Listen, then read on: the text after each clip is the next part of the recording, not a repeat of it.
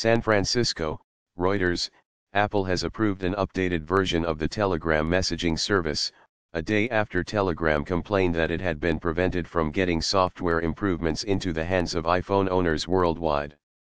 Telegram chief executive Pavel Durov announced the turnabout on Twitter, thanking Apple and CEO Tim Cook for getting the latest Telegram version to millions of users, despite the recent setbacks. On Thursday, Durov had said Apple had refused to allow updates in its App Store since April. Apple has thus far resisted a Russian order that month to remove the application from the store entirely, and the update delay sparked concern that Apple was moving to appease authorities there. Without an update, not all Telegram features worked on the latest iPhone software, and Telegram also said it was running afoul of new European data privacy laws. If the ban had become permanent, Telegram would have grown unsafe over time as security flaws were discovered but unable to be patched through the normal update process. Neither Apple nor Telegram explained the reason for the prior lack of approval or for the reversal. On Friday, Apple did not respond to requests for comment. Apple Euro Trademark's control over the applications in its store enables it to inspect and approve or disapprove of every new version, including updates that fix minor technical issues. If it does not approve an updated version of the software, it cannot be distributed through the App Store.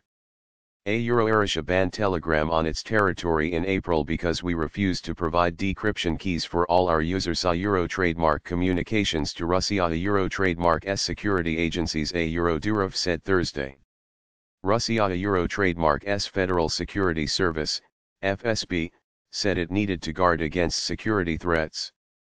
After Russia. Euro trademark's decision to block the popular messaging service, protest rallies in Moscow against what demonstrators called internet censorship drew thousands. Telegram is challenging the block in Russian courts.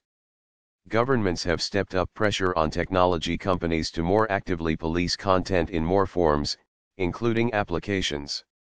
In China, Apple recently banned virtual private network applications and removed the New York Times from its digital marketplace.